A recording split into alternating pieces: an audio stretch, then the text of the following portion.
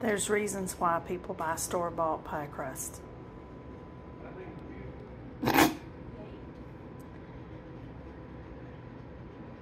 This is the base of my Picasso paste together pie crust. Let's hope the top comes out better. Hi guys, welcome to the kitchen.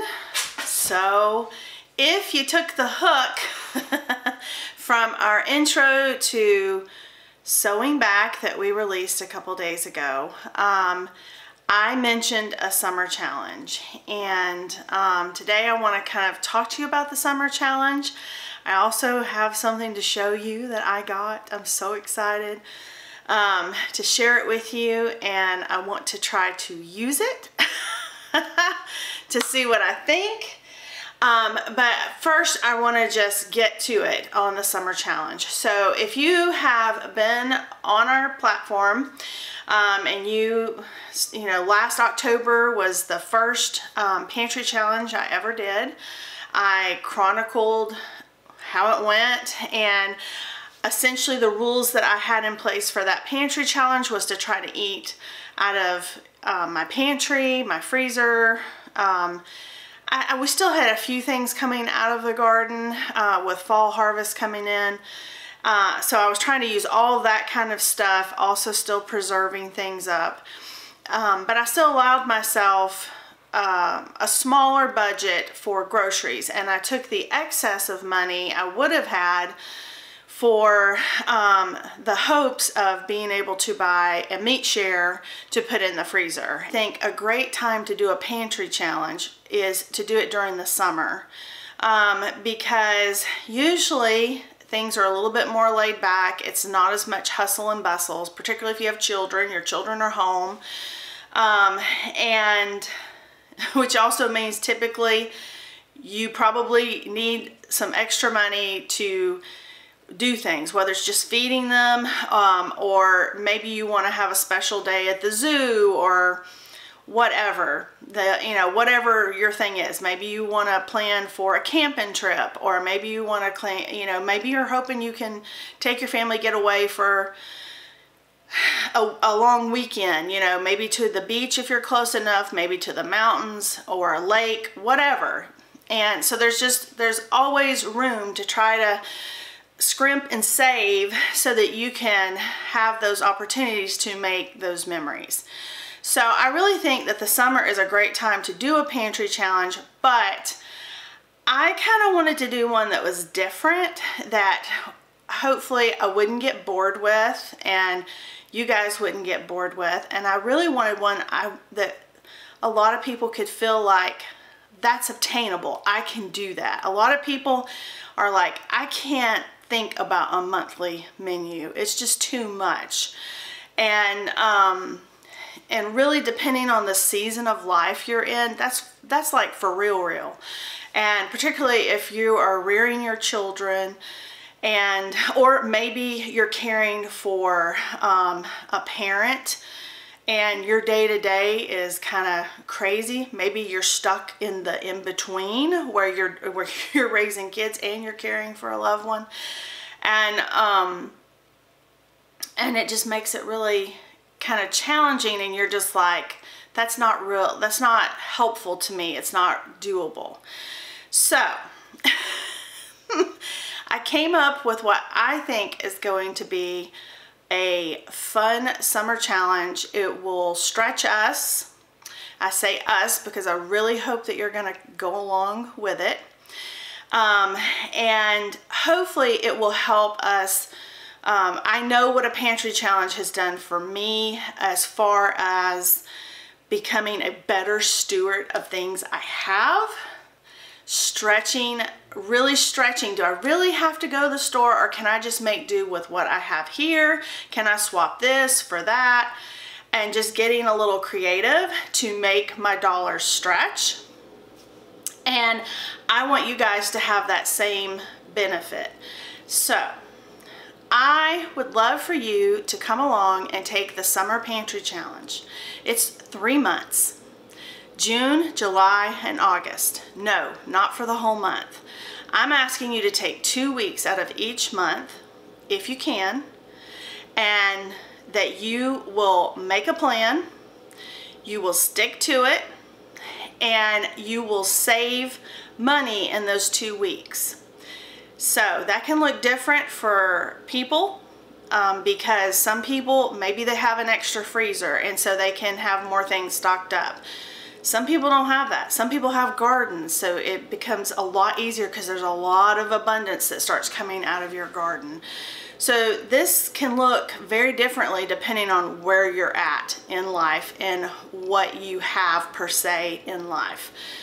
But if you budget, if you make a plan and you stick with it, you will save money, period. It just works. And the second part of that is when you save that money, you take that money out and you put it aside where it can't be touched until it's used for its purposes, okay? And maybe you're just trying to be able to buy groceries and keep your family well fed. And so it's not necessarily where you're gonna have a big kitty at the end of the month. You'll just be able to go, I fed everybody, you know, we got through. It's a skill. And so what I did is I made the first week, I actually, and I will post this in the description, it's a PDF, and I created a menu for the first week, and it goes through breakfast, lunch, dinner, and a snack. These are things that I'm doing. I do include, there's a recipe box, and I include a new recipe that I have come up with that I'm using my canned, homemade canned chicken. I got the chicken on a manager special from Costco and I canned it in my Carry canner. I did a video on that, and boy was this a great recipe for using canned chicken, and it was a quick dinner, and so I've included that recipe. And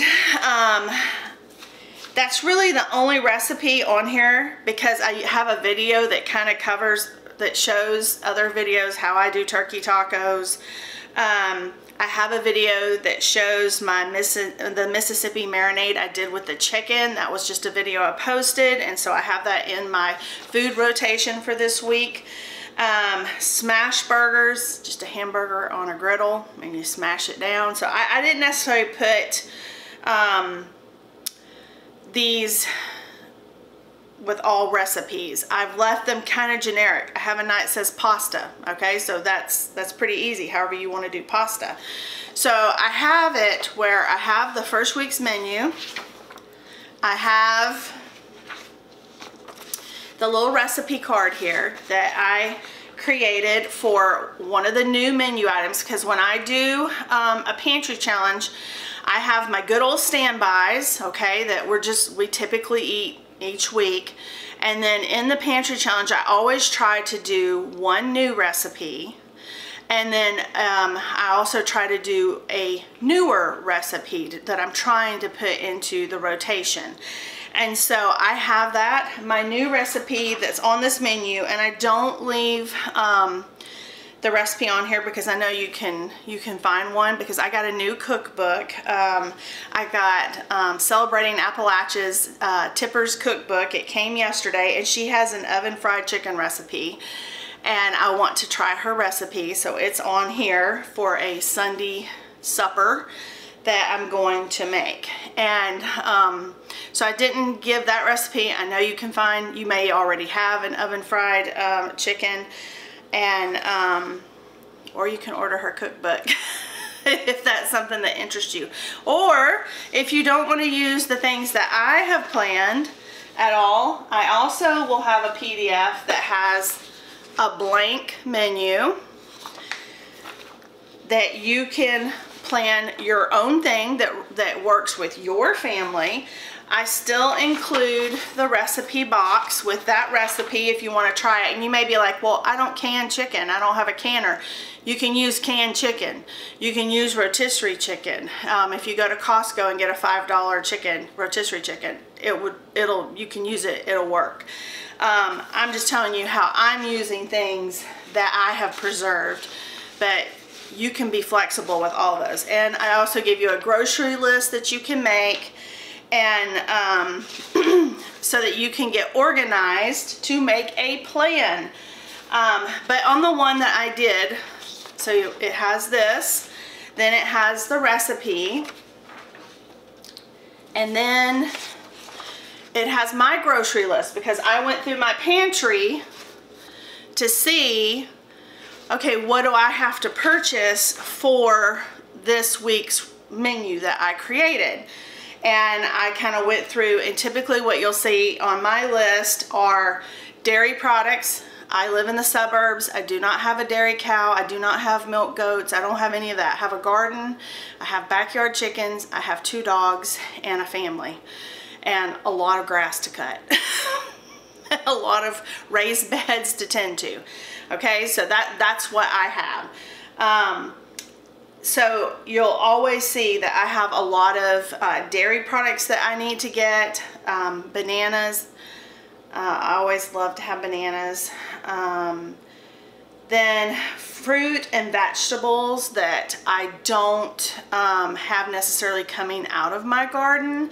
So like on this one, I put maybe broccoli. I do have broccoli in my garden right now. Whether or not it'll be ready, or if it'll still be there when I do this week, I don't know. So I have a question mark. I also have a question mark about maybe peppers, cucumbers. I may have all that already coming out of my garden. If I do, then I can take it off my list. But I went ahead and put it on there because these are things that we typically eat and I use in my meals. I did put brown rice because I'm lower on brown rice, and I'm not doing an Azure haul for June because it's going to conflict with between VBS. My youngest starts basketball camp this coming week, and that's a big commitment for the month of June for us, and so I just could not commit to knowing I could be at the drop. So I'm just not going for June. So, and also some potatoes. It'll still be a while before my potatoes come out of the garden. So those were kind of some of the things that were on my list. Everything else, I'm real well stocked. My freezers are well stocked. You've seen my hauls lately with my chicken deals and how I filled my freezer with my pork and beef, and so I have all those kinds of things. I get eggs every day from my chickens, and then I have plenty of flour. I have a mill grain. I have wheat berries. I have things. I have staples that I can pull together things. So you may need some staples to pull together things for your list, and so you may want to add to what I have on my list. You will probably want to add, or you may take away things depending on what you have. But I still gave it. I set my budget for the week for $100 because I still have to buy dairy. I still have to buy these items. So I've set a budget of I can only spend $100. I have to stick to that budget. And what I would normally have, any extra, I pull that money out and I put it aside because that's going to go towards whatever my goal is for the challenge, okay? And the last page, like I show you, I have a video on sourdough pancakes, and you may be like, I don't do sourdough, I don't care about sourdough. Well, guess what? You don't have to have sourdough to make sourdough pancakes. You can use kefir from the store that you buy to get that good gut health. I have a video on that from last fall. And so I put it here and gave you some encouraging words. So this is all in the PDF. And like I said, there's 2 of them. And so the challenge is that you would take 2 weeks in the month of June, whatever 2 weeks you want. If you want those 2 weeks back to back and you just want to do the 14 days all at one time in whatever part of the month works for you. Or if you want to do 1 week, have a week off, do a week. However you want to make it, you make it your own. You do need to set a budget. You need to set a budget and you need to stick to your budget. That means if you forget something, you're going to have to learn to make do with something at the house. So let's say you forgot lettuce and you're doing a taco night. Well, guess what? We just don't have lettuce on our tacos. But hey, maybe you had some cabbage or something else in your fridge and you make that work. Or maybe you just don't have lettuce. It's stuff like that. That's what you're going to do in your pantry challenge. The other thing is to make a menu. And like I said, I made you the first week. Week 2, I don't have that. I'll work on that next week. And I will share that with you if you're interested in it. I will put links to both of these PDFs. If you don't want to use what I came up with, you can totally do your own. And I hope that you'll give it a try, and I hope that you will save money, and that you will learn a great skill about how to budget your grocery budget, because honestly, your rent, your mortgage, whatever, that doesn't change. It's what it is. Typically your utilities, they don't change a lot. They may go up in the summer and the winter, and you may have a couple of months where they taper off a little bit. A lot of people do budget billing on those things. So to me, those are pretty stationary as to what they're gonna be each month. The one place that most people can find to get extra income, to squeeze every dime out, is in their food budget. And right now that's a really hard thing to do because the price of things. So I want you looking for those manager specials. I want you to go online wherever you shop. You can always see your weekly shopping guide for whatever store you like to frequent, and go in there and look. And you may say, okay, well, I can do this, this, this, this. This challenge is not the challenge where you decide, oh, we're gonna have lobster. I'm gonna learn how to cook lobster for dinner. Now, if that's what you wanna do and you have lots of money, great. But for most people, that's just not realistic. This is the type of thing, like I said, that you would have your old standbys that your family likes to eat. The other would be to try at least one recipe new each week. You may not like the recipe I picked. You may find something else that you like and you want to try. And then trying to put something new in the rotation so that you and your family, they don't get bored necessarily. And that's kind of different depending on where your family is. My kids are older now. When my kids were younger, that was much harder to do. And because they're pickier when they're younger, and so I had to try to slide things in here and there. But as your kids get a little bit older and a little more willing to give other things a try and not be devastated if you switched up a turkey taco night or something like that. Maybe you want to do fajitas or something else, something different that maybe is a little different than what the norm is. That's a great way to do that. So I will link all of this down in the description. It's free, and I hope that you'll be blessed by it. I do want to say, if you are someone who likes to create things on the computer and you just want to create your own, or you want to start building your own, I made this in canva.com, and on the free side of it, you can do all kinds of stuff in there. You can make birthday invitations, you can do a lot of stuff for social media, but if you want to create documents, they have a tab where you can go on the free side. There's also a pay side. So if it has, like, I think it's like a crown or something like that, that means there's a fee associated with it. So if you're just wanting to pay for it, you can. I did all mine on the free aspects of it. And you can go in and you can do your own thing and play around with it and start building a menu. I think it would be really cool to start having, like, if a menu that I built and just keep adding to it, and eventually it'd be cool if I had like a 52-week menu. I think that would be really kind of neat. But it's totally free. You do have to put it on your computer. There's like a download or whatever, but I totally use the free. I have found a plethora with just the free stuff. So you don't have to spend any money, and if that's something that you like to do, then do it. If you're somebody and you're like, you gotta be kidding me, I don't have time to do that, then use either what I've already done, or use the blank one that you can just write down what works for you. Look at your sales ads and pick your 2 weeks and set a goal. And like I said, take that cash out, put it aside, because if you don't, it'll just disappear.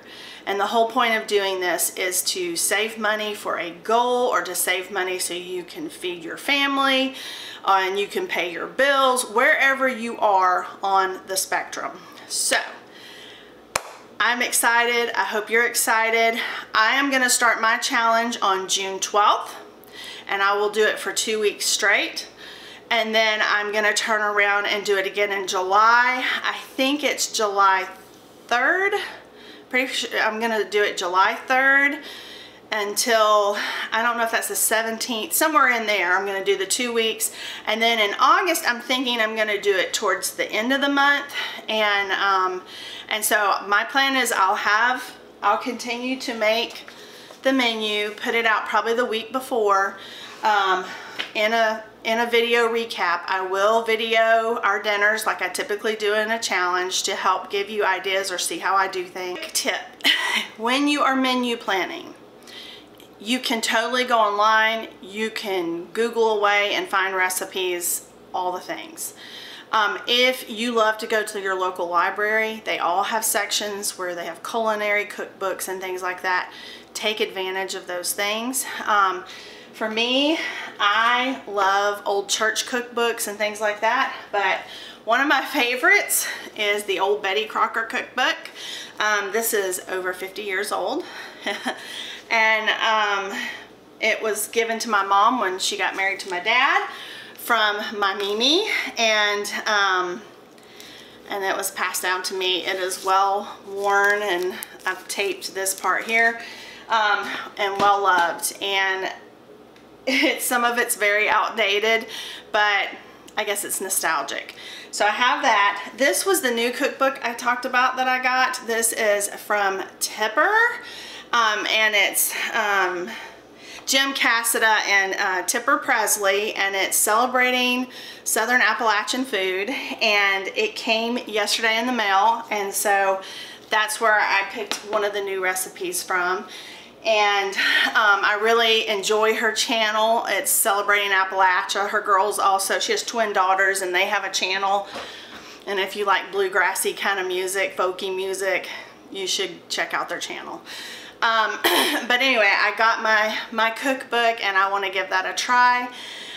So having resources like that, if you go to a website and you find a recipe you want, print it out or save it to your computer, because things disappear sometimes, or you can't find them. And then Boxing is a new Ninja. This is the Professional Ninja food processor.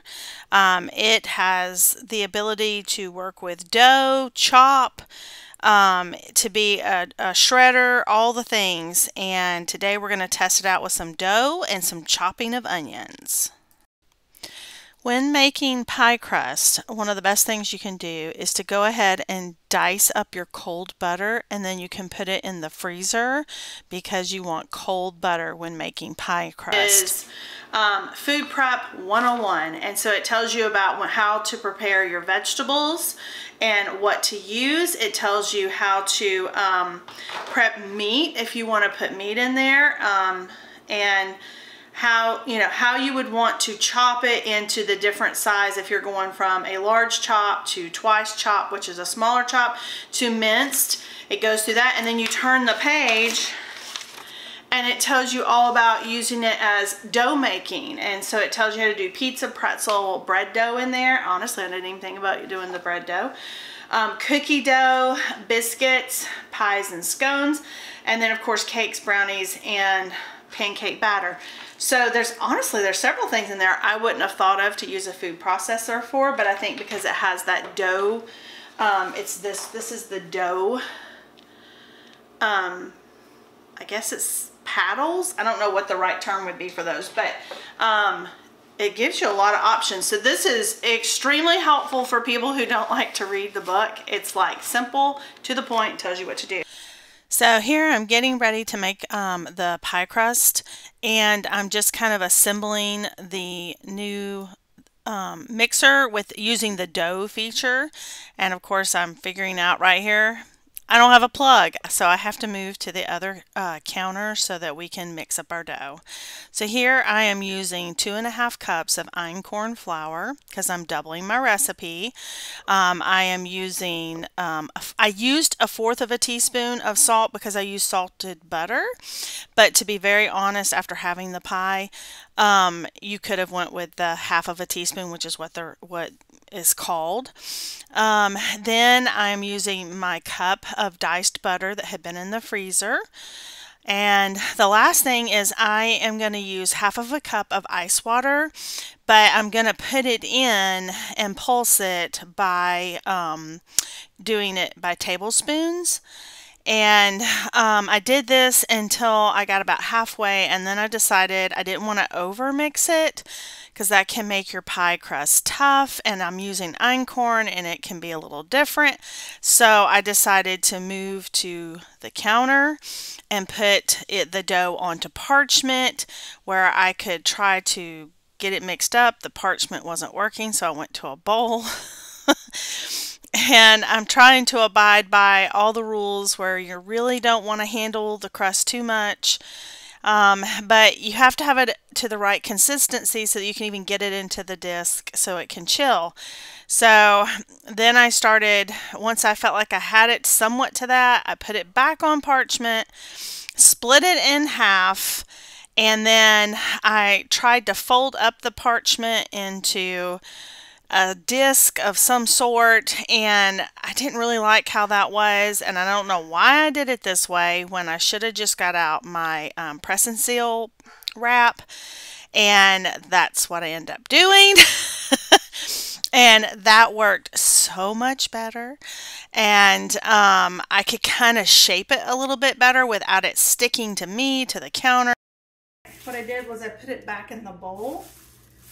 From the parchment paper, got it kind of in a ball. It actually came together quicker, and I was kind of flattening that out in the saran wrap like so it looks like a little pie disc. That worked out so much better. I made that a lot harder on myself than I needed to. And into the refrigerator, it's going to go to rest. Okay, so now using the Ninja instructions on how to dice, you are to quarter your onions and to put them in by quarters after you peel them. So I have done that. I had 4 good size Vidayas that I put in here. I really kind of overfilled it. But you turn the button on, you hit the chop function, and it pulses like 3 times. I had to learn that.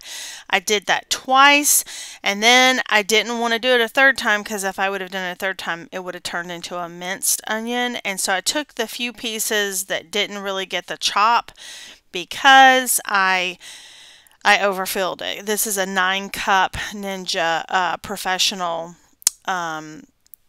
food processor, so I don't know if I've said that before. And so what I end up doing is once I get some of the onions out, I put those in. I do the pulse 1 time, get those little bit left chopped, add them to the bag, and I think it ended up being a little over 6 cups of diced onions that I can use for quick dinners and recipes. This was wonderful. I love this tool. Thank you for those of you who recommended this Ninja. I can't believe I waited so long.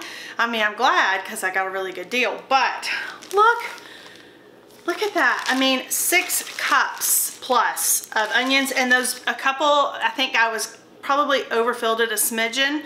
I just stuck those back in there and did the little chop. It went boop, boop, boop, and then they were chopped just like these. And then I've got my bag of skins for when I make my bone broth, and I'm so thrilled about that. I'm going to stick it up in my fridge and I can pull out what I need, because typically for chopped onions and stuff like that, that is going to be something when I'm like sauteing, and I can literally just pull out some, break a piece off or a couple pieces off, put it in my pan with my hot oil, and it'll break down.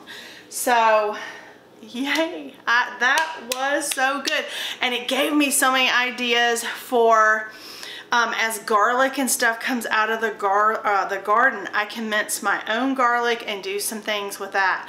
So yes, I am super excited about this. I will put a picture for how the apple pie looks when it turns out. Pray it goes well.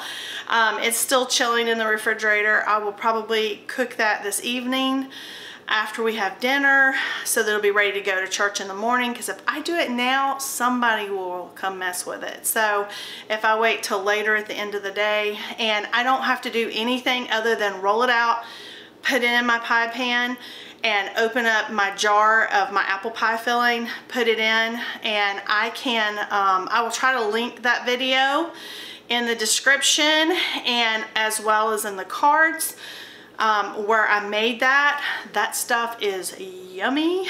Thinking about all those little specials, things that you might see you might get a good deal on, and think outside of the box of what can you do with that and how can you use that to benefit your grocery budget. Remember, we're gonna have our summer pantry challenge.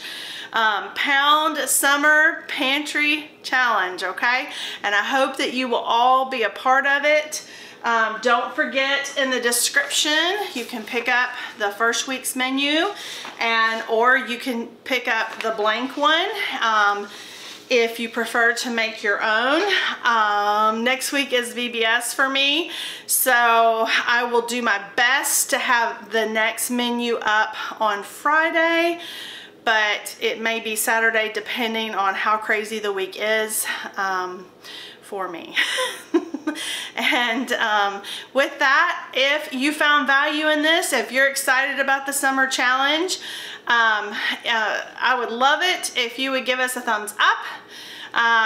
If you are enjoying our content, we would appreciate if you would subscribe to our channel, or if you know someone who these are all their kind of things, this is their jam, you think that they would like the channel, please share our channel. It helps us grow our platform. And with that, I thank you for watching. I know this is probably a little long, and I will do my best in editing to make it shorter. And with that, I'll see you next time. Bye! I wanted to cry at this pie crust, but let me tell you something. It turned out great. It was so tasty, and there was none that came back home. It was all gone.